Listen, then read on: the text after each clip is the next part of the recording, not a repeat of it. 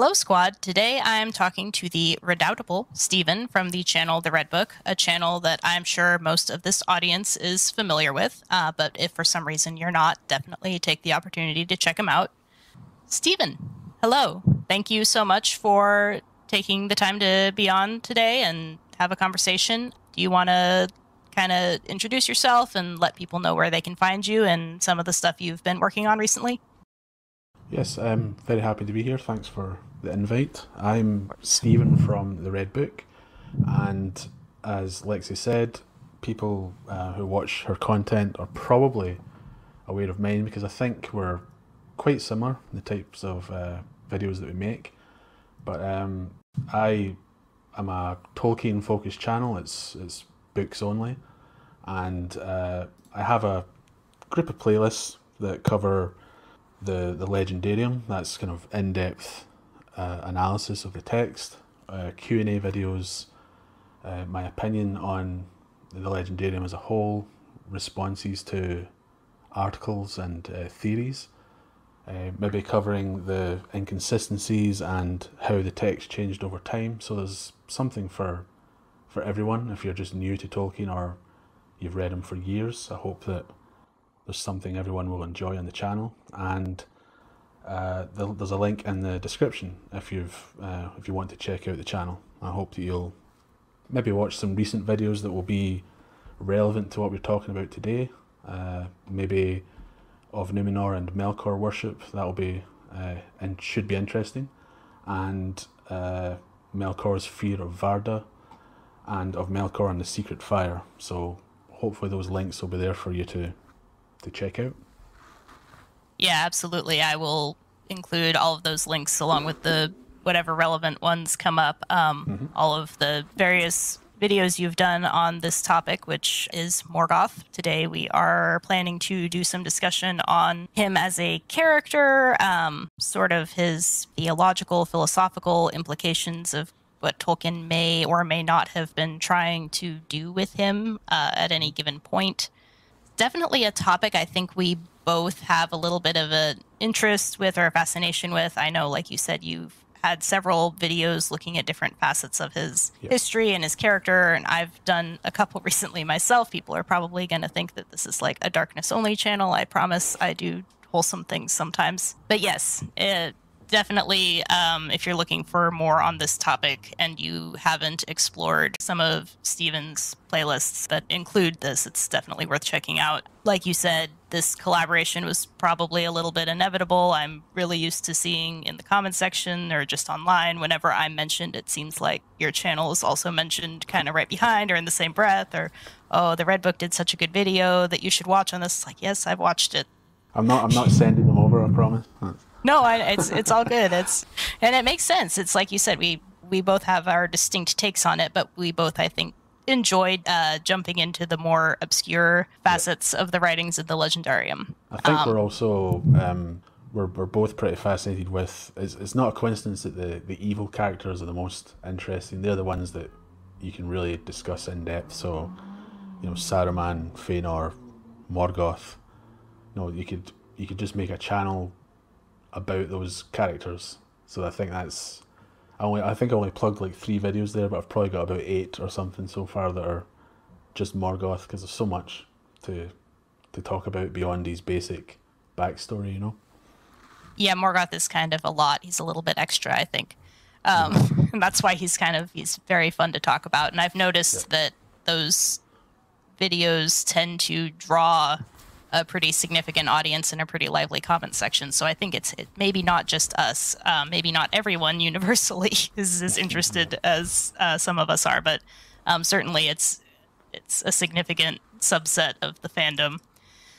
So I will start by running down as quickly as I can, just as close to the canonical version of his history, just to sort of give context and a little bit of background to anyone who's maybe less familiar with it or has understandably forgotten it in all the lists of all the many names and events and dates that you find in the Silmarillion. You let me know what I've left out.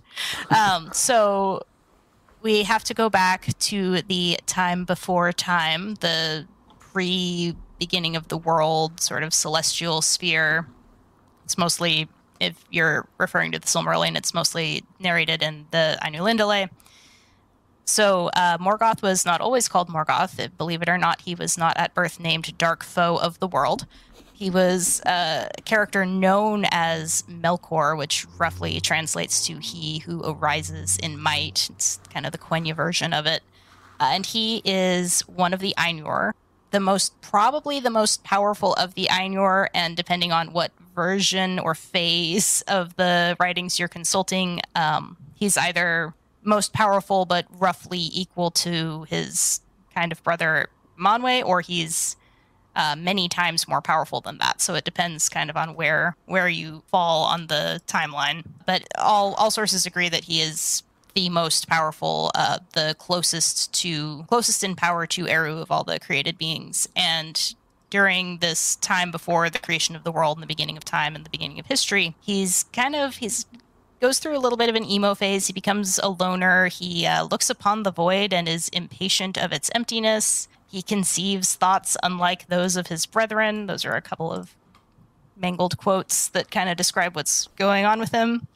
And when Eru summons all the Ainur to participate in the singing of this great theme that Eru has conceived, the theme that's going to create the world and sort of set its parameters, Melkor starts weaving in some of those original thoughts that are not really part of the plan, and it creates a great discord. It corrupts a lot of the other Ainur around him. They either stop singing, or they can't sing right, or they get messed up.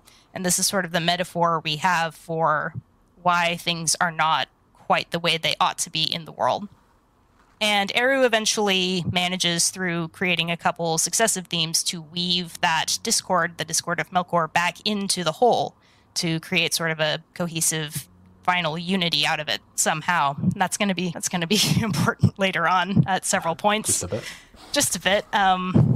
So Melkor has created this discord. He's, tried to basically wreck the world and has failed to do so. And now the Ainur are all kind of standing around looking down at Arda, which is the sphere, and they desire to enter into it. And Melkor says, I'm very sorry that didn't work out the way I thought it would.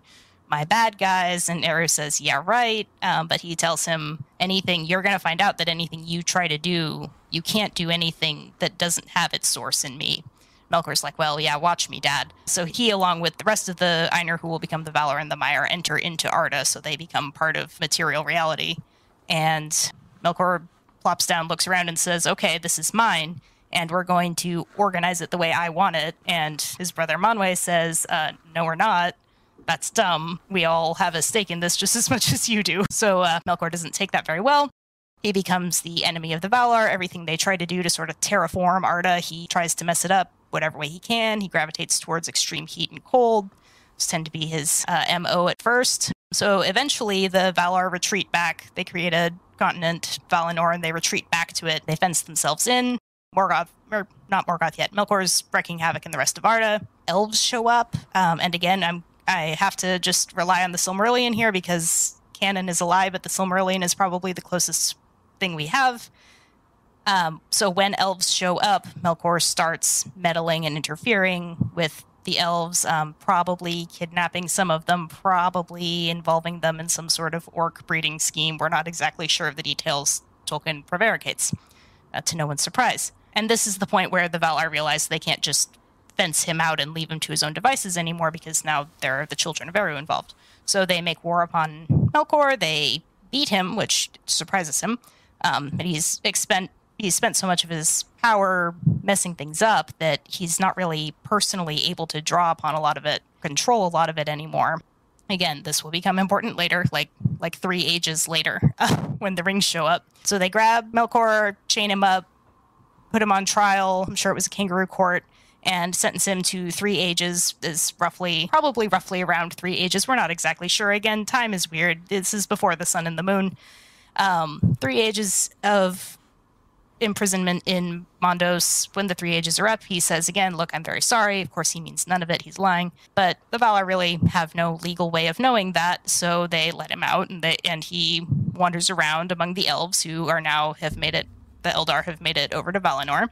And he starts to spread misinformation and lies and dissent, and eventually the Noldor in particular are all kind of at each other's throats, and the Valar are like, oh no, what has happened? And oh wait, it was Melkor, surprise, surprise. So he scampers off, takes up with a spider, and Golion comes back to Valinor in secret, sneaks in while everyone's kind of off at a party, kills the magical trees, he kills the king of the Noldor Finwë, he steals the gems, the Silmarils of Feanor, who is Finwë's eldest son, a troublemaker, and Melkor, now named Morgoth, the black foe of the world, flees back to Middle-earth, and he kind of becomes like a classic Dark Lord, and the elves pursue him and make war upon him. That's the bulk of the Silmarillion. I'm not going to try and summarize that at the end of it.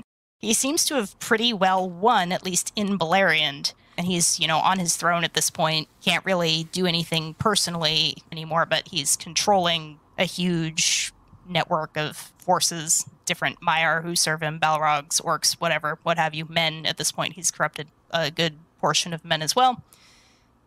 We have the Eärendil story where finally someone takes one Silmaril they've managed to reclaim. They sail back to Valinor. They say to the Valar, okay, but seriously, though, help us out here.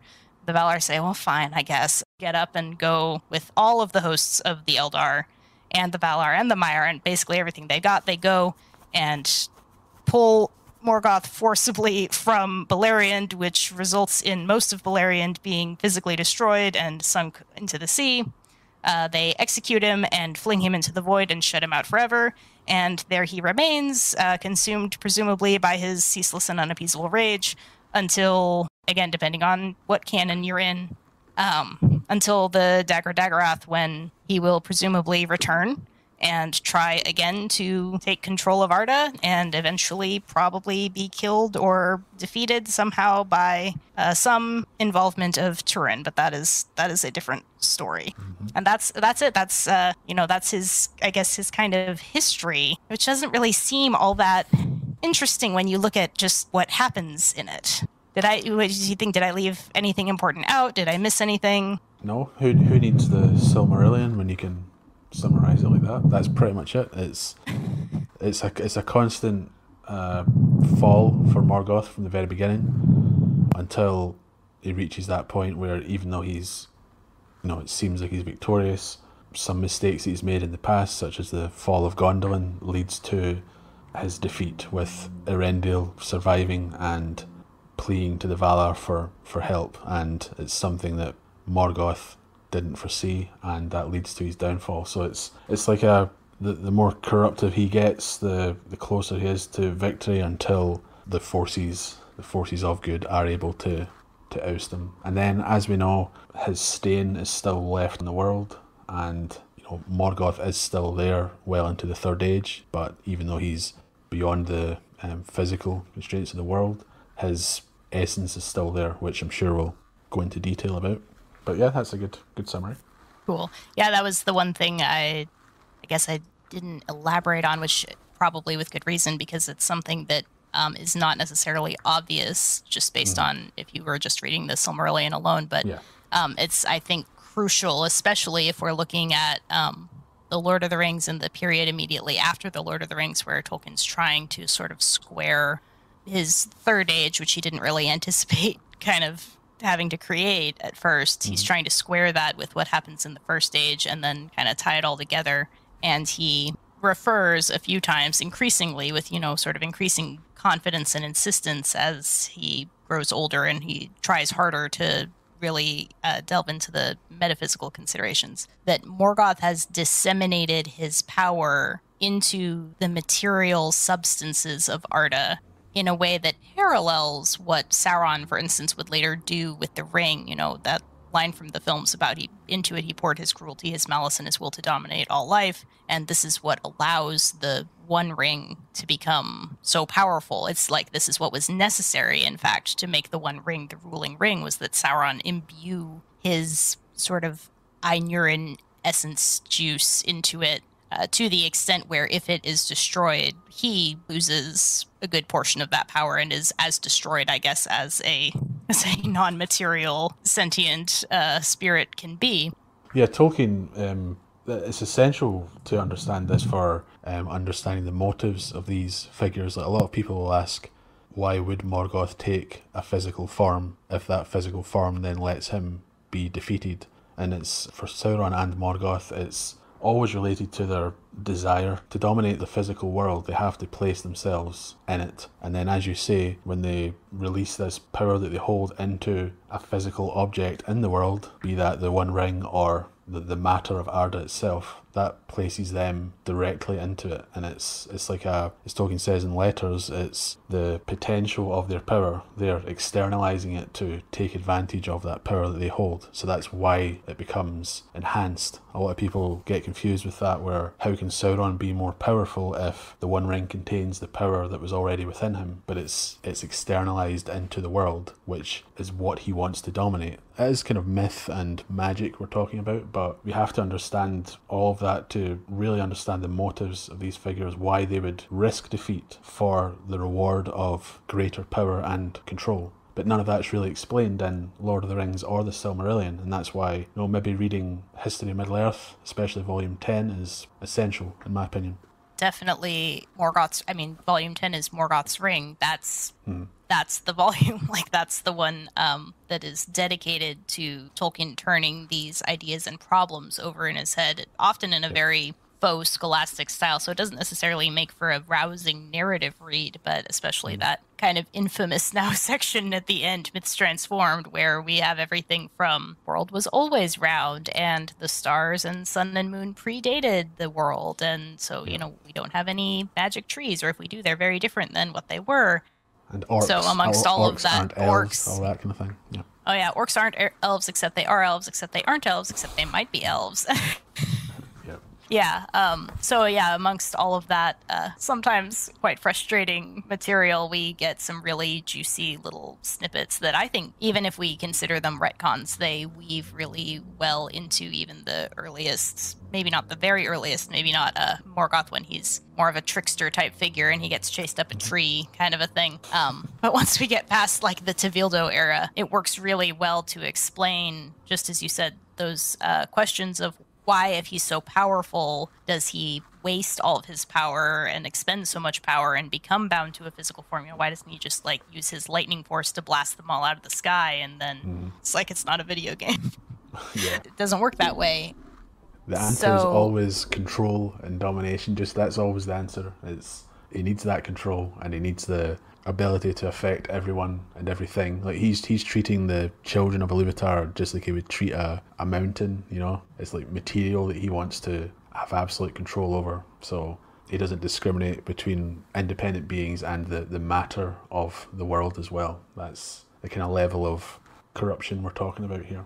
Yeah, and for Tolkien, it's always domination. I just kind of spent some time looking at this, that you can come to that point from so many different angles. And I think you just published a video on what if Sauron took the ring, and what if Galadriel took the ring is another question. It's these characters, both in The Lord of the Rings, tell you what would happen. They wouldn't be motivated necessarily by arrogance or pride or organization and efficiency, which is kind of Sauron's downfall. Yep. They would be motivated instead by pity and a desire to see justice done. And Sam says to Galadriel something like, you'd make some people suffer for what they've done and you would set things to right. And she said, yeah, I would.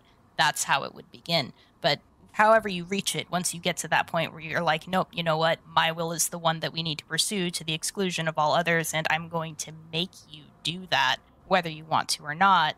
That's kind of the point of no return. That's where you go from being misguided or deceived or under the influence of powerful emotions to being consciously evil. And from that point, I don't know that we have many examples where the character successfully changes course. I'm going through it. Now, they all kind of get an opportunity to do so. And again, in Morgoth's Ring, Tolkien's quite explicit that it's important to the narrative that they all be shown to have that moment where they're on the cusp of saying, you know what, maybe I was wrong. And then they throw that away and just double down and become even more evil than they were before. But I don't think once you reach that point that Morgoth seems to reach early on, where he decides, I have to take control, and my control must be absolute. And I don't care if your desires or will or decision is different from mine, because I'm just going to flatten you into compliance.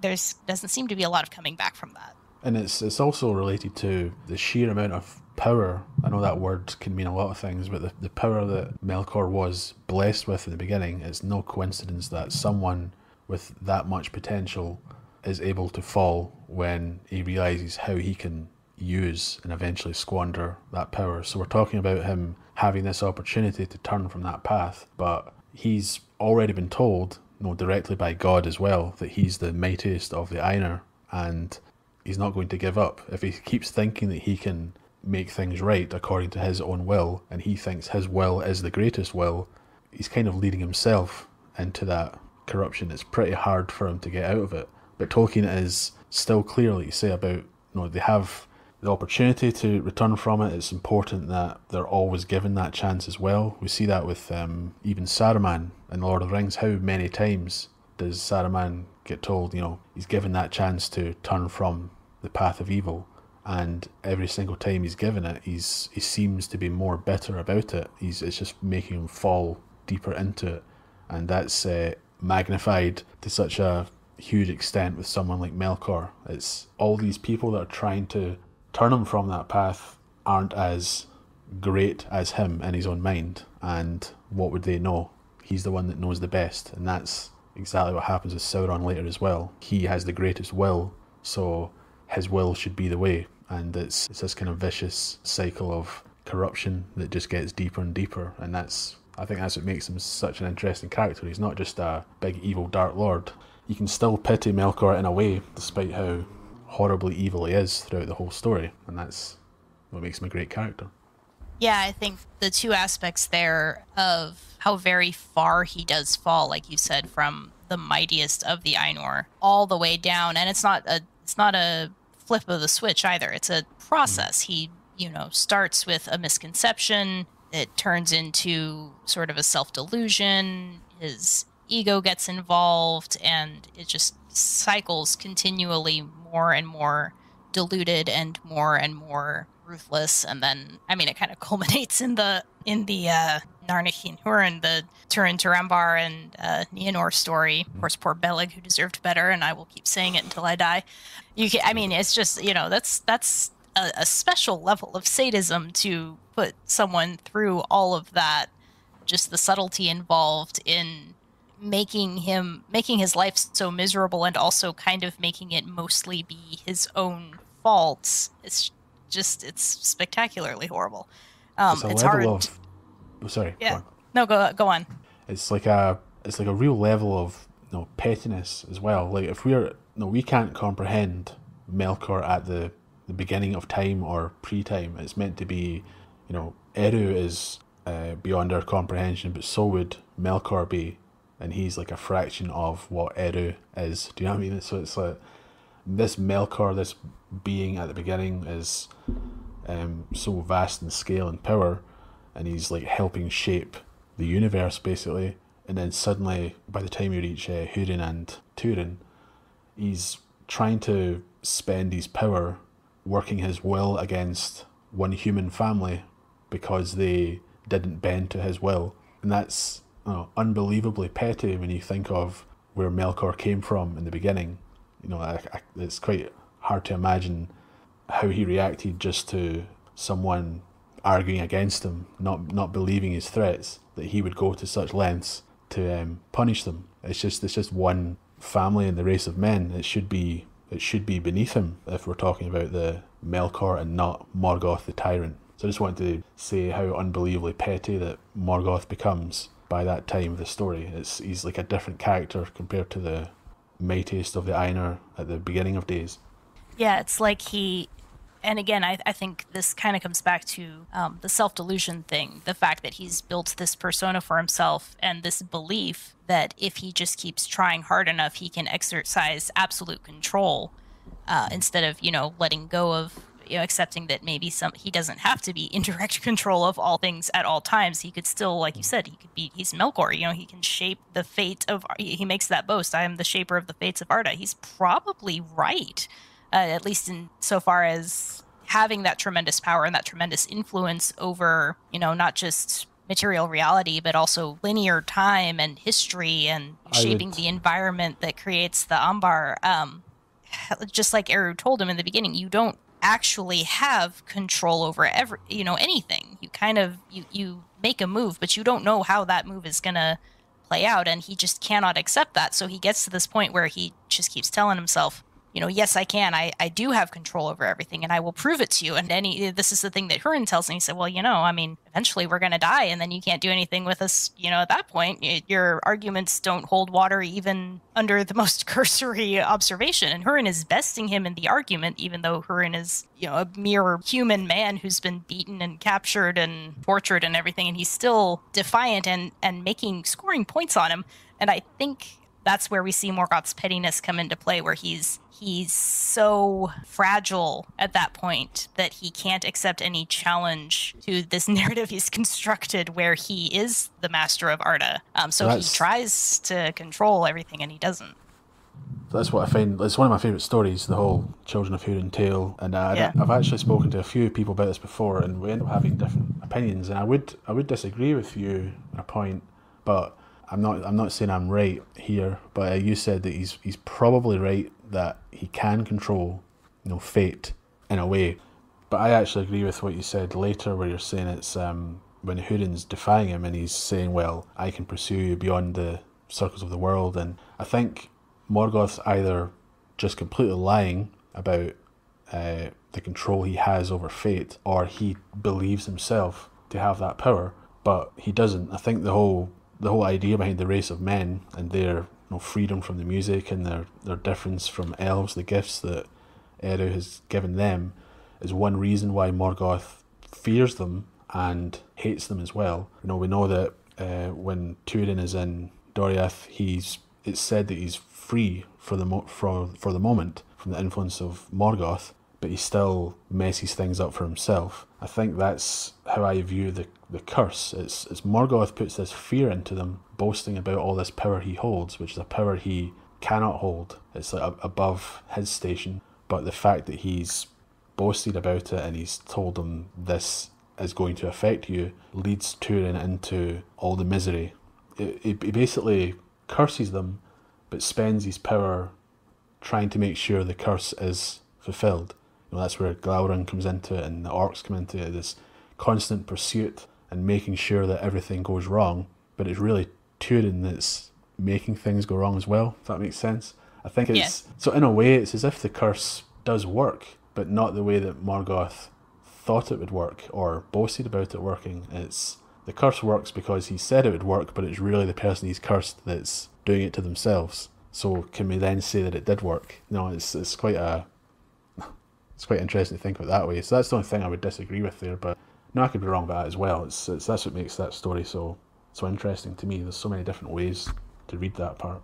Yeah, I've done a couple dives in onto the whole question of Turin's curse and what exactly elements lead into it. And I think part of the reason that story is so resonant for people is because it's very intentionally so an extremely confused issue. On the one hand, you can point to bad things that happen to Turin that are obviously the direct effect of Morgoth's conscious pursuit. Then you have things that are clearly like, Turin, you screwed up and made a terrible decision. Like, never trust a petty dwarf.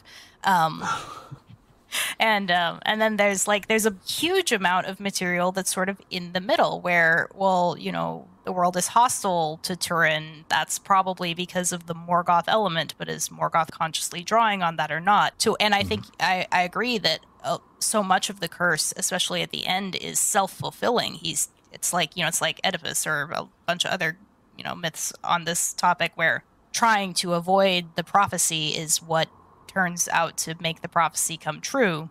It's like this beautiful irony. But I wonder, and there's no answer to it, but I wonder to what degree Morgoth knew. Does he think that, yes, my evil plan is working because I'm making Turin's life miserable with all of my orcs and my dragons, and this was part of my plan all along, even the parts that clearly no one could have predicted, versus I'm going to show you her, and I'm going to just let it be known that I've cursed your family and your son, and I know, because I know men, that they're going to shoot themselves in the foot, essentially. But again, I think that you're fundamentally, that's a good distinction. I should have clarified when I said he's right in a way about being master of the fates of Arda, not in the sense that he has, as much as he can try to dominate others through fear or physical power or whatever, he can't ultimately control or account for free will, specifically human free will, which is kind of this wild card that Eru throws in that seems to be tied to their ability to transcend Arda, again, typically upon death,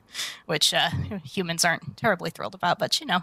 Do you think that Melkor was aware of what Mandos, or the messenger of Mandos, had told the elves about them being unable to defeat a being like Melkor, even though he would later become so decrepit through the creation of Morgoth's ring? Do you think Melkor would be aware that the elves had been told that they couldn't defeat him, and he maybe feared that because of the creation of Morgoth's ring, all his power being placed into his devices and all this corruption, that this time with an elf showing up at his door could have actually resulted in his defeat? Do you think that crossed his mind, or do you think it was just the fear of being so directly challenged that made him not want to actually leave and fight him? Because by this time he knows that he's one of the incarnate. He can actually be defeated. He's like bound to this physical form now. So if we're forgetting about fate for a moment, Fingolfin could have defeated Morgoth. You know, if he stabbed him enough times with his sword, he would have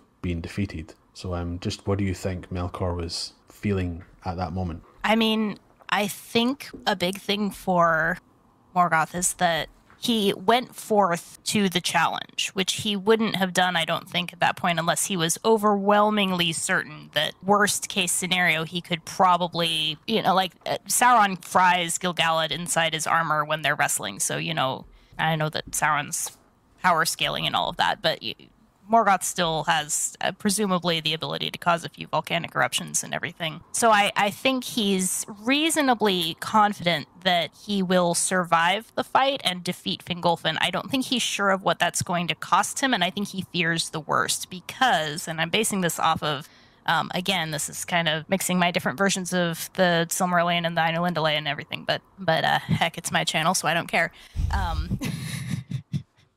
I will mix cannons if I want. Sauron is a giant cat now.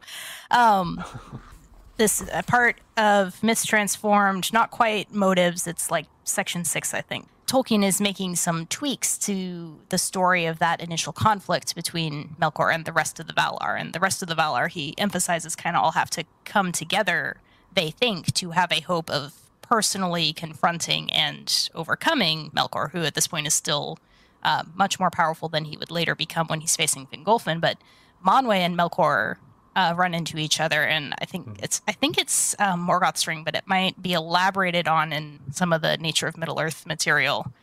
They face each other, and Morgoth's ring, yeah. That is Morgoth's ring, and okay, good. So I've got the right source. They look at each other, and he says that they're both shocked and kind of freaked out because what they both see is that Melkor, who should be able to just like pin Manwë to the ground and give him a good wet willy in true older brother fashion, is not that powerful anymore personally because he's spent so much of his power. And Melkor was not anticipating that that would be a side effect of his shenanigans, that he would lose personal power as he disseminated it into Arda and into matter. And Manwë, having that more, I guess, sort of isolationist stance, has retained much of his. So they're both like, oh my gosh, like, bro, what happened to you? And Melkor's like, I don't know, but it's not good, whatever it is. And Manwë's like, yeah, no, it's not. I'm gonna punch you now. So Morgoth now knows that he's, that there is a trade-off. Now he's aware of it because this is, time has gone on. He's become, like you said, he's incarnate. Presumably he knows that he's incarnate. He's bound to that physical body. And moreover, he loves that physical body. And this goes back to what you were talking about earlier. For him, it's all about domination. So even if he, kind of pulls a Sauron at the end of the Second Age and his physical form is destroyed and it's going to take him a long time to build one back up. But yeah, you still exist. You're still in the world. You still have power disseminated that you'll be able to draw on. Like, he may not really consider that fair, like not a fair exchange. So he's going forth and he's, pretty, again, reasonably confident that he'll be able to defeat Fingolfin, but he doesn't know at what cost. And I think he's afraid because he's like, oh shoot, I hope I have enough mana or whatever it is left to smite this guy like I should be able to. But I just don't know. And whatever, he's probably going to stab me. It's probably going to hurt. And indeed, he cripples him for the rest of his existence if the Silmarillion is to be believed, and he gets scarred up by Thorondor on top of it. So yeah, and that's I think when I recently made a Fingolfin video, I made a point that even though Fingolfin was defeated, it shows the world that Morgoth could be harmed. So despite Morgoth smashing Fingolfin to the ground, he's been defeated. It's a defeat for him because he limps back into his fortress. All of his servants have seen that he can be harmed, and even though they still fear him and hate him and all of that, they've seen that he's not who he once was. And that's another transformed part where Tolkien says that it's not a coincidence that the greatest created power was to be Melkor. He was supposed to be far greater than the rest of the Valar combined. And I know we're talking about different times here, that things may have changed in the writing, but this does say he was far greater than them. He was to make, devise, and begin, and Manwë, who was less great, was to improve, carry out, and complete, the works of Melkor.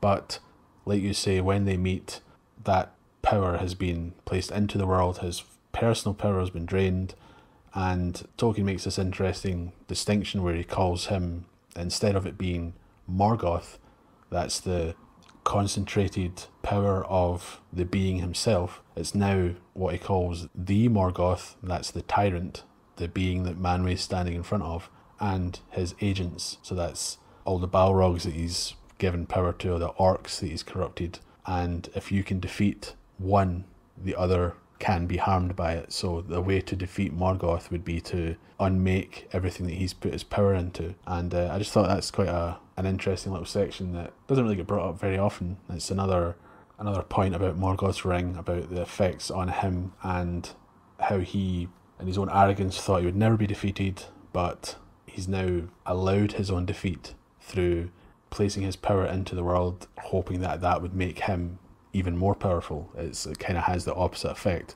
It makes him less personally potent, but also more, I guess, controllable. Yeah. Well, controllable, but also he, now it's really hard to get rid of him. It's like you said, he becomes the Morgoth. He's like a substance now almost. He's like an element. So not really a he at all. He's just sort of this force, the Morgoth, the darkness, the enemy, the inimicable force. And it's so disseminated through Arda. It's very air and matter and earth, such that this is, again, one of Tolkien's versions of this. This is why elves have to sail to Valinor or else physically fade into nothingness, because they're nourished by food, physical. Yeah, the earth. Yeah. Yeah, the earth, and their bodies become increasingly, I guess it's like mercury. It builds up in them the longer they live until they, kind of lose their connection with their body because it becomes so imbued with that. The body enemy. Is of the earth as well. It's the act of elves procreating. They're creating a child whose body is of Arda, and it's born with this Morgoth element, as you say, to a lesser extent or greater extent, being a part of the body. So it's elves over time will be tempted by corruption or will be corrupted nonetheless. So it's in a way Morgoth kind of wins, even though if he loses that control and the control he desires, he's still corrupted everything that the Valar attempted to make. That paradise is impossible now because he's contained within everything. So he wins and he doesn't get to enjoy winning. So maybe that means he loses. Yeah, he can't ultimately be expunged fully, I guess, until, and again, this is kind of the big picture or end vision that Tolkien starts working toward, or toward the end of his writing life. you would have to unmake the world and remake it again to make it without that element of corruption. And this is kind of, a lot of people talk about how the Valar, they don't really do anything. We talk about like, oh yeah, Morgoth and the Noldor, and oh, they're so evil and they shouldn't have rebelled. It's like, oh, but the Valar aren't doing anything. They're just laying there and letting it all happen. Like, they're morally culpable for all of this. Well, when they finally are motivated to take action against Morgoth in the War of Wrath, they have to destroy an entire continent just to get to him and physically get him out of the world, get his concentrated personality, such that it still is, and his physical form destroyed and out of the world. And that doesn't even begin to touch on, they leave at least one Balrog behind. They totally missed the boat with Sauron. Men have already been permanently corrupted by whatever it was that happened back in the East. It's just, and the whole world is still just soaking in this nasty Morgoth juice. So, like, this is getting kind of weird here, but it's true. It's saturated with him. And, even to get that partial victory, they have to wreak unimaginable physical destruction on the world. And they don't have the authority to do much more of that. This is why, again, with the Numenor thing, they lay down their governance of Arda, and they say, well, I mean, honestly, the best thing to do at this point would be to destroy Numenor, but we don't have the authority to do that, so they have to appeal directly to Eru and ask for his direct intervention. That's kind of also to do with the lack of understanding of men. So it seems like when the First Age ends, even though there's still plenty of elves, that they're really important in the Second Age, men are starting to come into their own at that point, and they're going to be more easily corrupted by this Morgoth element. But the Valar kind of understand elves, but they don't really understand men. So as the world takes shape, Tolkien says, well, as it settles after taking shape, the Valar are supposed to step back, and we're blaming them for their lack of action, but they don't know if they get involved, if they're actually working against the designs of Eru as well. So it's, I don't know what people are expecting. Like you say, when the host of the Valar attack Morgoth, Beleriand is ruined, and people just seem to forget that and say, well, why can't they just do that again? And there's a lot because more it would play kill there as everyone, well. And that would make them as evil as Morgoth in their own way. And there's also this idea of the designs of Eru, the men inheriting the world, and you're wanting men to be able to fight their own battles. And as we say, the Middle Earth is settling. Let men become the stewards, and you have to give them some help because Sauron's such a piece of work, powerful being. Yeah, and it's give them some help, which they do, but don't just send Tulkas in to punch down Barad-dûr or anything like that. No one learns anything from that, and it could just be more destruction. We don't know what would happen after if that had actually occurred. There's like a grand plan at work that no one seems to think of. It's just send in another army and wreck Middle-earth, which I don't think is part of the plan. And so much of that plan has to do with, as time goes on, things seem to become more and more fixed, at least for the Valar and for the elves. The Valar are also, everything they do expend some of their power. Every physical effect that they have on the world is, again, it's just the same thing with Morgoth. It's just used in a more benign direction. Their exercise of direct power diminishes their sort of potential. So they're getting to the point now where they don't really have much spare power to throw around. And as time goes on for them, they become weary. And elves, we already know for a bunch of reasons, are going to become weary and more bound by their past decisions and more trammeled by fate and destiny and doom and all that. And men are the exception to that. I think that's why part of the plan is for men to take over, because men, while they have more direct corruption from Morgoth, they also, they're born, they enter the world, they have a sort of free relationship with fate and destiny. They can make choices that are unexpected and seemingly, go against the tendency of the theme, but actually, of course, are part of the theme all along. And then once they hit a certain point, then they die. Their souls leave their physical bodies as is intended, which is not the case for elves. Elves are meant to be inside their bodies for the whole time, and if not, then as close to it as possible. But men are meant to leave, and men are meant to go forth before they can be so fully, I think, absorbed in into Arda that they also lose that freedom. So I think that's, maybe why they have to step back and let men work, because that's the unique power of men, is to transcend that destiny and shape the theme in such a way that it will shoot Morgoth, and everything Morgoth tries to do will rebound against him and become part of the theme, generally because of what men do. Yeah, I think I agree with all that, and it's also placing too much responsibility on the Valar as well, where like we say, they're meant to use the power that they hold to shape the world based on that vision that they saw before the world was created, and they're not meant to be gods, like lowercase g gods. They're not meant to dictate rules and say this should happen and that should happen, and they've made plenty of mistakes. They're not Eru. They're prone to mistakes, and we know that they want to learn from them. And even though if some evil occurs because of what they've done before, if they now step in to try and fix that evil directly, it might lead to something even worse. It's like you say, they're meant to diminish as well, and it's meant to be an inheritance for men, and you can't just rely on the Valar sitting in the Blessed Realm to do everything for you. But no one's saying they're perfect. We know that they shouldn't have taken elves to Valinor. They shouldn't have raised Numenor right next to Valinor and says, since you can't come here, you're not going to be tempted. That shows a real lack of understanding of humanity to think that they wouldn't be tempted. And people also forget that it seems to work in the end. Even if the Istari mostly fail, Gandalf doesn't fail with a little push from Eru, and it still works out. So people are complaining about all this stuff when, in the end, men do inherit the world. And if we forget about the new shadow, it's meant to be a good thing. It's meant to be the only race that seems to grow in potential as they go on is men, and we're now seeing the dawn of the age of men, and the plan of the Valar worked. So who knows if they all just wandered over to Middle-earth, how catastrophic that would have been. Yeah, it's just, if things work out as they do at the end of The Lord of the Rings, why is anyone complaining about it in the first place?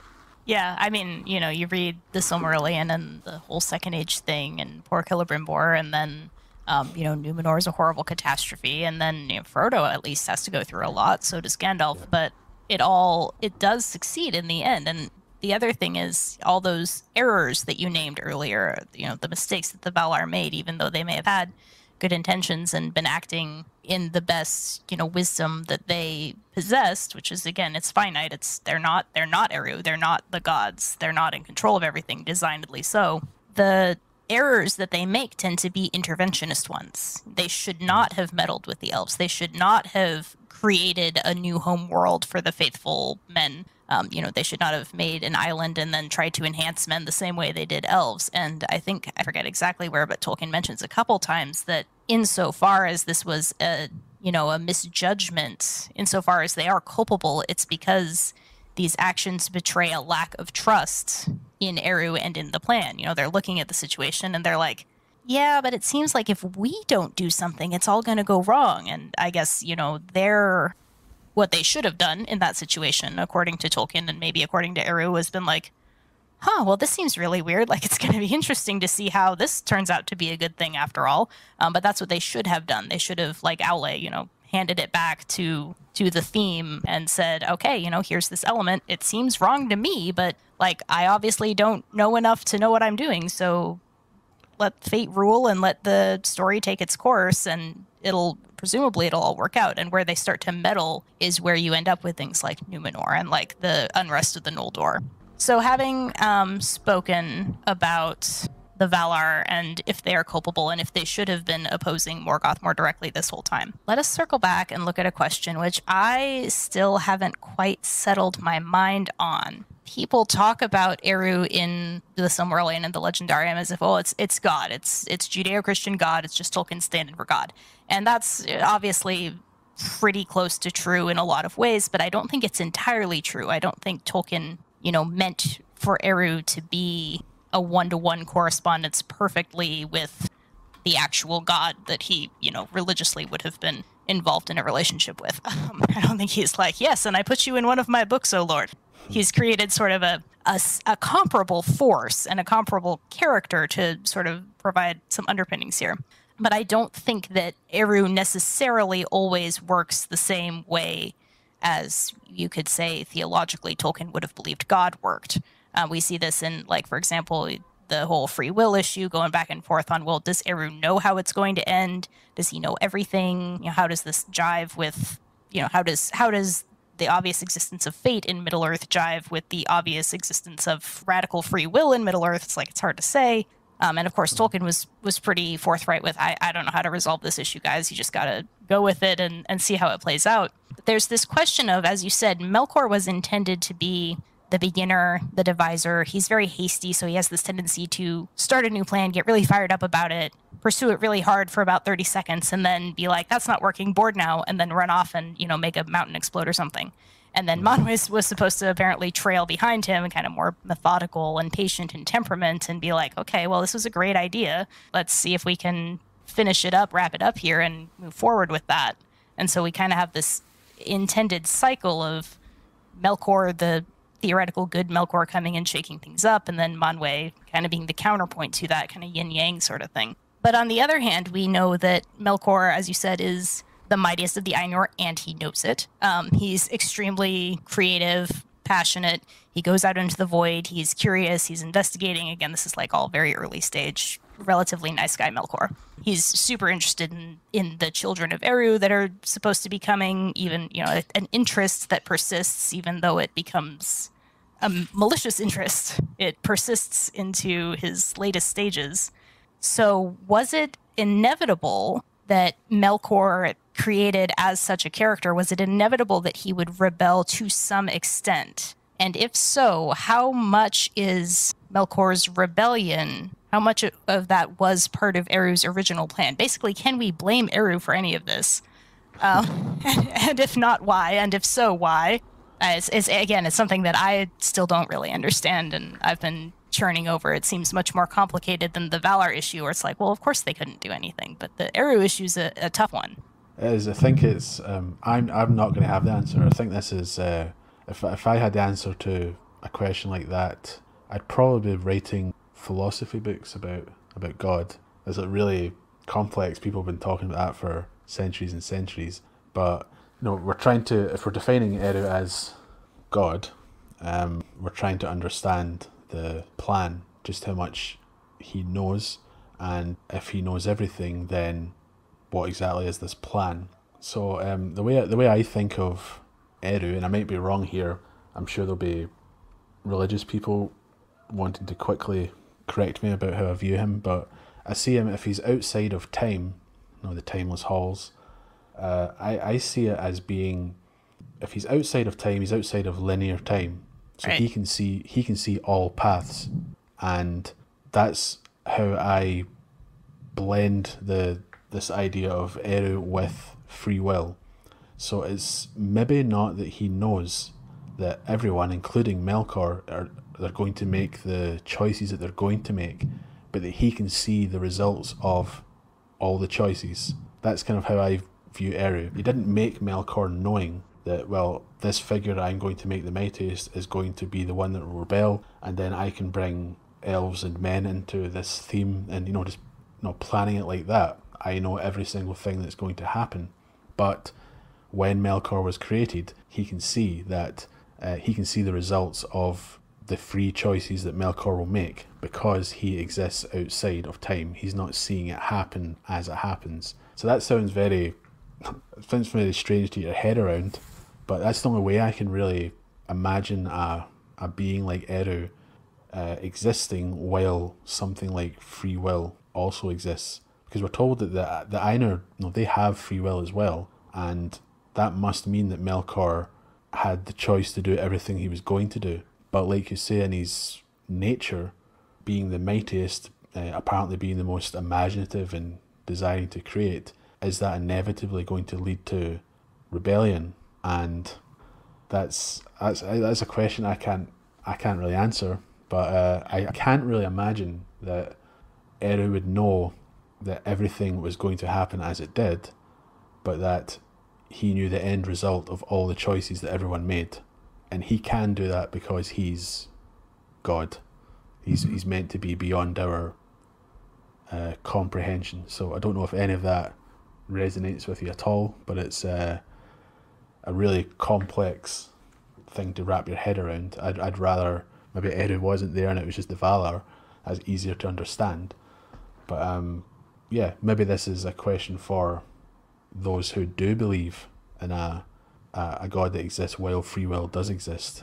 I'd be interested in hearing what those people how they would reconcile this, but I don't know what you think about any of that. There's a lot of different directions you can approach that problem from theologically. I mean, you'd probably get just as many answers, Yep. as many different answers, and then as many people kind of throwing their hands up and saying, well, yeah, I mean, I have a religious framework, but I don't get this either. I don't know that there's been a conclusive agreement on that point. Are we meant to get it, It's yeah, oh yeah, for sure. It's beyond our understanding. I like that idea, though, that he can, good reminder that Eru presumably is outside of his own creation. That's kind of one of the big things, is that he's not directly involved because he's created all this. It's like, if you're an artist or a creator, crafter, whatever kind, you're knitting a sweater. Yes, your thought is in the sweater and you've planned the sweater. The sweater is going according to your plan, but you are not the sweater. And you could unravel parts of the sweater. It's kind of a strange metaphor, but anyone who creates anything knows that you both are and are not your creation. You have to be separate from your creation to create it, even though it's all coming from you. But I like that idea. It reminds me of Leaf by Niggle, where he's standing back and looking at the tree. And, think about a tree. It branches, it's fractal. It goes and there's a split, and then there's another split, and then there's another split. And for the first time, Niggle's standing back and looking, and he sees the whole tree instead of getting hyperfixated on the one branch or the one leaf. And I think that's kind of the metaphor for the divine or Eru and view of the history of Arda, is he's looking at it all, seeing it as a single thing and seeing that it is good, even though he's not necessarily looking at which branch branches off and where. He knows that in the end it's going to make a tree, and the tree's going to be awesome. Yeah, that's why he's seen to, just a quick point, that's why he directly tells Melkor, that anything you're trying, it's going to have its source in me, and he's adopting a new theme using Melkor's Discord. It just seems weird to me that if it was all planned that way, I think, like you say, it's more he's looking at the bigger picture, and everything is going to be better despite the evil that's getting sown into creation. But if I have to just ask, though, if it was all planned out that exact way, why wouldn't he have just had the music of the Ainur himself?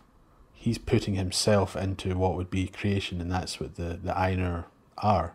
They're all independent beings that have free will. So if that was unnecessary, he would have just created himself. I mean, sang the music himself, but he doesn't. He creates beings to do it. So there has to be free will taking place. Otherwise, the whole exercise would be pointless. That's how I would view that. It's clearly this is the way he's designed the world. He's created, like you said, he could have just sung the theme himself, snapped his fingers, and look, there's a world, and everything's moving according to the way I planned it. Ta-da! But that's not really as interesting as, okay, well, let's introduce different wills. It's like, if you're writing fiction, then you need to come up with characters, and Tolkien makes this parallel himself, I think in Letters maybe, where, and I know it scattered throughout Letters are different references. I think the most famous is Faramir, where he was not planning Faramir. Faramir just sort of appeared. Now, of course, Tolkien didn't actually believe that this character's Platonic essential personality had invaded his mind and come out onto the page.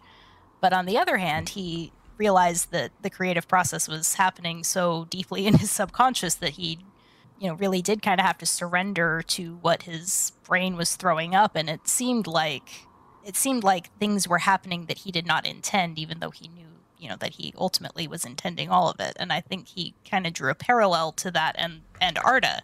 It's more fun if you can kind of delegate and introduce the concept of independent wills who are going to pursue their own agendas, and seeing how that all plays out, and the interactions between not only the wills and created reality, but the wills with each other, create something much more interesting than just kind of this mechanistic clockwork universe. That's actually, I was going to bring that up next. That's a really good point, where you get, even in our world, creative ideas and imagination tend to come from, change and disparity.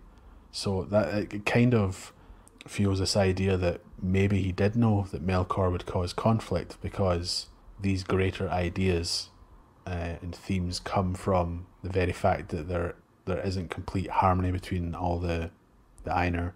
If there's disagreement, if there's discord, that's fueling some sort of creativity, and that will lead to greater things. So like we say, if at the end, when the world's remade, all the experiences of the previous world, everything's going to go into the shaping of this new world and this new music of the Ainur, which is only possible through everything that happened before. And that would only happen if there was not complete harmony between all the people that were creating it. Maybe that lends kind of credence to this idea that Melkor was made so great to actually cause conflict between them. But I don't know how people who would believe in a god would view that, because that seems a little callous. But yeah, that's kind of a good idea to actually explain that he would know that Melkor would cause conflict, but it's all for a greater good. Yeah, and I think there's a distinction between he, likely knew, and again, we have to kind of imagine this omnipotent, omniscient figure with our human brains, so we're going to have to use some metaphors here. But if he creates Melkor knowing that Melkor is somehow going to shake things up, basically, that doesn't necessarily mean, because again, Melkor goes through stages. He goes from being the slightly bad boy, but he's still pretending to himself, and this is even Silmarillion, he feigns to himself that he just wants to go and try to do better and try to fix what went wrong, at least pretending to recognize that he's made some mistakes, and going through the successive cycles, like you talked about, the cycles of corruption that just keep reinforcing themselves until there's really nothing left of him, and he's just this nihilist force who not that he wants to control the world like Sauron does, not that he's setting out to start conflict, he's not setting out to start everything, he just is so frustrated that he wants to wipe everything out and be the sole existing entity, and he knows deep down he can't, and so he just is kind of just eaten up with spite and envy and malice, and he becomes, like you said, kind of pathetic, pitiable in a way. And even though he's done a tremendous amount of work corrupting the world, and he can never fully be severed from the material of Arda, his personality and his personhood, I guess, has become diminished to the point of, he's worse than Gollum. He's just kind of this muttering, crawling, hateful spirit. Worse maybe even than Saruman at the end of Lord of the Rings. I don't know how you could get worse than that, but presumably we have to believe that Morgoth at the end of the first age was. So yeah, I think there's maybe a difference, like you said, between saying Melkor was created to bring that element of conflict and destruction. There's a big difference between saying that and saying Melkor's decline and fall into Morgoth was inevitable and predestined and foreordained by Eru, and therefore Eru is the jerk here because he created this whole being just to cause himself and others suffering. And that's, if you could have avoided that, then I think we can all say that morally you would have an obligation to avoid that scenario if you could. It's a good point, because you could create conflict in the music of the Ainur without, like you say, leading to slavery and murder of created beings. It's not like you take one and you have to take everything else. There could have been conflict leading to creativity in the music without Melkor falling as low as he did, because, as you say, it becomes something completely different. And even in Myths Transformed, again, it's said that even if he leveled everything into a formless chaos, he would still have lost, because it still existed, and it was something that existed independent of his own mind, and would be like a world in potential ready to have creation put into it again. So it's as if Melkor or Morgoth knows that no matter what he tries, he's still going to be defeated. And I don't think that's in line with creating this being who's going to cause a bit of disagreement in the music. That seems such an extreme path to take. And there's also the fact that the Valar, attempt to bring Melkor back into the fold as well. And if he wasn't to be a part of them, why would they be commissioned to even do that? Why would they have the authority to do that if the whole plan was that he was to turn to extreme evil? It's I think it just paints Eru in this bad light, and that's certainly not what Tolkien would have imagined. I think the idea that some readers view Eru as the one responsible for evil, the most evil figure in Legendarium, is completely foreign to what Tolkien was going for, and we have to surely respect what he was meaning when he created the figure in the first place. I mean, if we're going to try and understand this metaphysic on Tolkien's terms, we kind of have to accept everything that he tells us about it, regardless of whether or not, we find it convincing. He obviously found it convincing, and this was the belief that he was operating under when he was trying to piece it together. And so just exploring what he meant by that versus what, how I might write the story, or you might. And then, I think a couple of points that you mentioned, how the Valar are trying to win Melkor back over and gain his cooperation. And especially in the spring of Arda, you get the sense that he's more annoying to them than he is considered like evil. It's like, oh my gosh, really? Like, I worked really hard on that mountain range, bro. And we see this a couple of points where Aule, of course, creates the dwarves, which is like, he should not have done that. He even knew at the time that really I shouldn't be doing that. This is why he does it in secret. And he sees where he goes wrong and he repents. And Eru's like, okay, cool, now we have dwarves. And that, I think, on the whole, most people would agree, maybe not Helen, but most people would agree that turns out to have been a good thing for Middle-earth overall. I mean, dwarves cause problems, but they're cool and we're glad they're around. And then even before that, with Ulmo and the famous snowflakes example where Melkor has had his little discord, and I get the feeling that Ulmo's kind of pounding in a corner because he had this idea for water and liquidity and everything, and Melkor's gone and screwed it all up, and Eru comes over to him very gently and says, hey, did you notice that now there's clouds?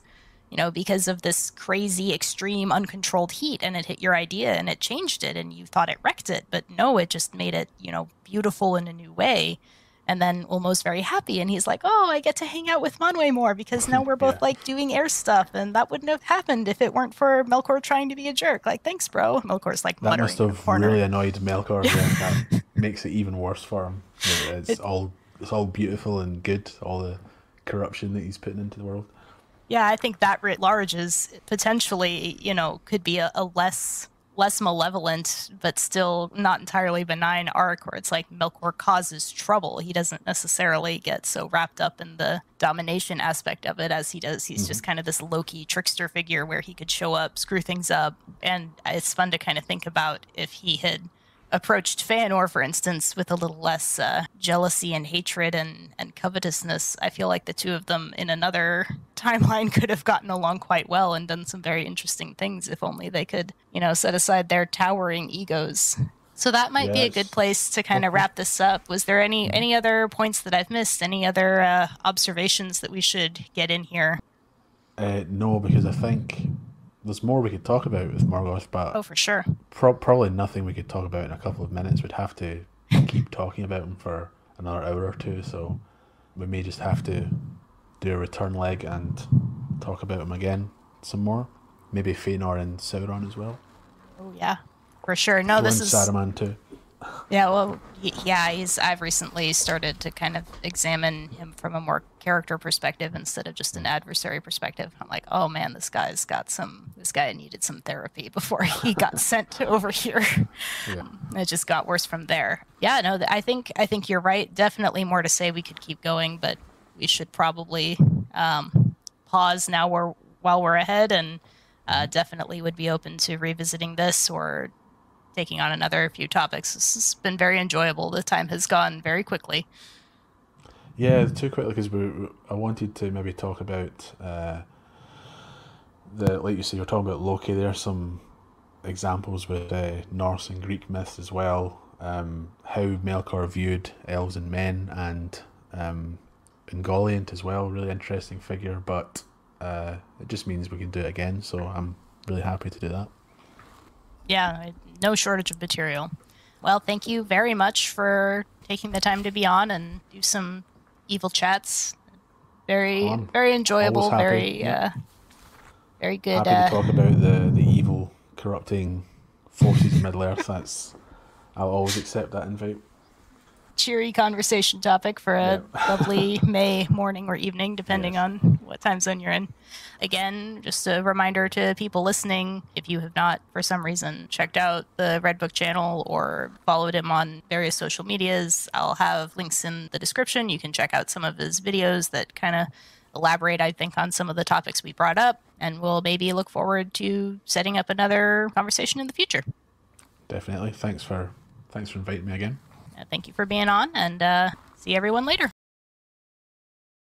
A huge thank you to everyone who's supported me on Patreon, especially the top-tier supporters: Jared Carver, Rogue Hot Pocket, Joel Bion, Kevin Gilstead, Karen and Michael Donahue, Luke, Tamara Saldana, Louis Maskell, Frankie 12-String, Eliana Nor, A.N. Kurtzberg, Elu Thickgoal, E. Rose B., Brendan Mooney, John Love, Emperor Kane, and Dorwin Gray. Link will be in the description if you want to check it out.